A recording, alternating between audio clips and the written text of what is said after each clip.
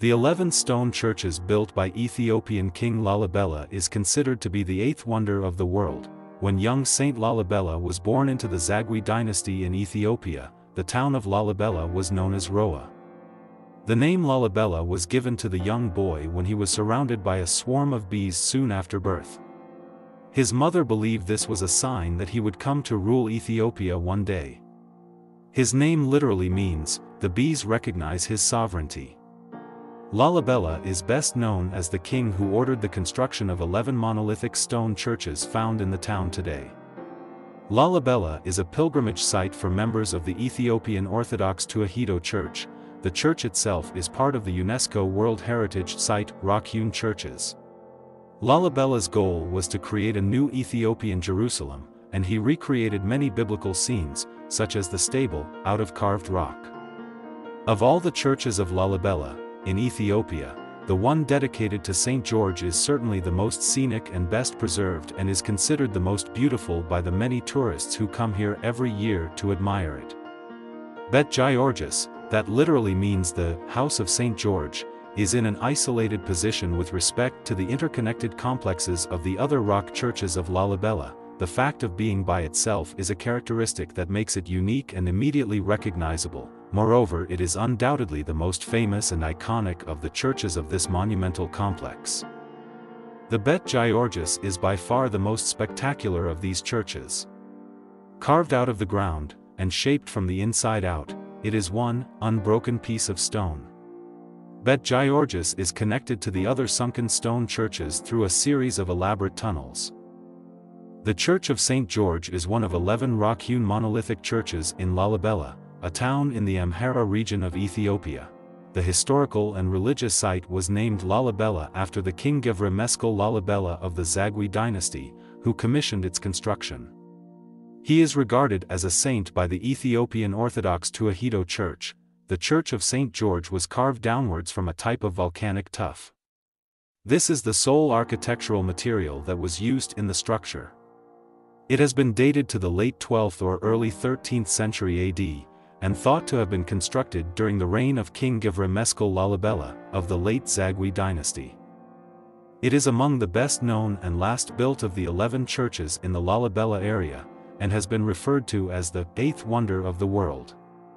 Muslim invaders had temporarily halted pilgrimages to the Christian Holy Land, so Lalibela decided to create a homegrown Holy Land constructed from chiseled slabs of rock.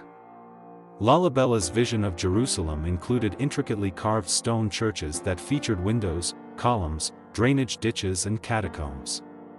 Lalibela, king of Ethiopia, sought to recreate Jerusalem, and structured the church's landscape and religious sites in such a way as to achieve such a feat. The churches at Lalibela are clustered in two major groups, one representing the earthly Jerusalem, and the other representing the heavenly Jerusalem.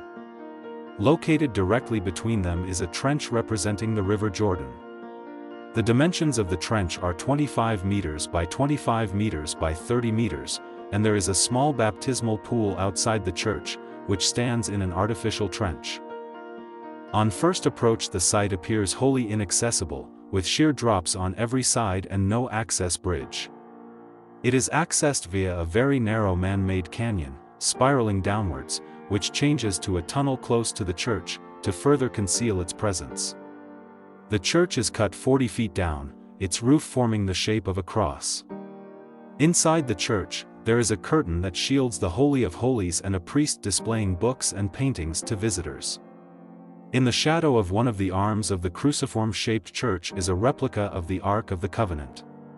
King Lalibela promised to remedy this forgetfulness and started the work of Bete Giyorgis. It seems that the saint was often present during the construction of his house, and the footprints left by his horse's hooves are visible in the mother rock around the church. The fascinating monolithic church of Bete Giyorgis stands at the southwest end of the town of Lalibela. It is in the shape of a cross, and it is the only rock church with a cruciform plan. The other churches at Lalibela have a square or rectangular plan. The point from which you can better admire the church is a small hill on one side of the church. From the top you can see the surrounding landscape. The plain of red tuff on which the building is dug, its cruciform plan, and also the three Greek crosses carved one inside the other.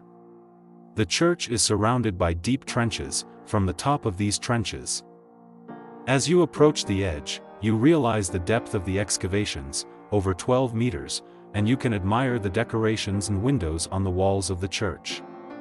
To reach the base and the entrance of the church, it is necessary to go through a narrow trench, about 50 meters long, that ends in a covered passage, that, in turn, leads to a short stairway, that leads to the clearing that surrounds the building.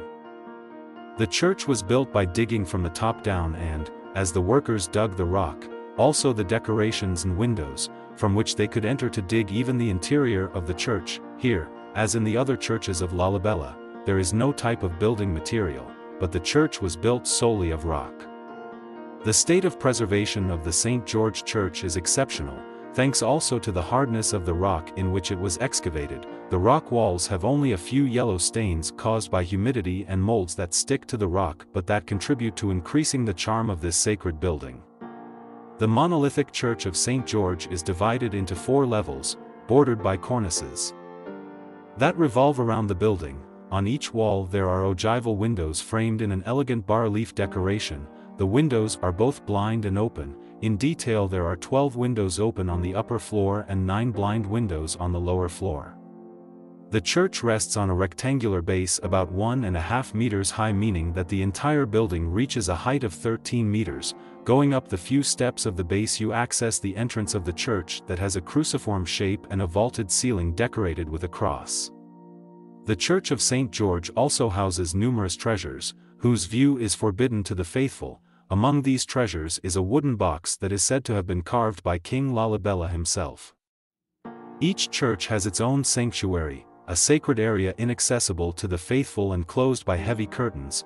In the rock that surrounds the church there are numerous caves where mummified ancient pilgrims rest, who came to Lalibela from every part of Africa and who swore to remain for eternity near the Church of St. George. The Church of St. George was the last, in chronological order, of the churches that are built in Lalibela. Legend has it that, once the other churches were completed, St. George appeared to King Lalibela riding his white horse and reproached him for having forgotten him and for not having built any church in his name. The town of Lalibela is completely isolated from the modern world. Without motor vehicles, gas stations, or paved streets, the town goes about its business as it has for hundreds of years. Religious ritual is central to the life of the town. 1/10 of its population is devoted to priesthood. Regular processions, extensive fasts, and crowds of singing and dancing priests are also part of the package. The 11 solid rock churches, in the hills not far from the town, make Lalibela one of the holiest places in Ethiopia. Today, the site is considered one of the centers of pilgrimages for Ethiopian Christians. This atmosphere, combined with the religious architecture and simplicity of the town's way of life, gives the city of Lalibela a distinctively timeless, almost biblical atmosphere.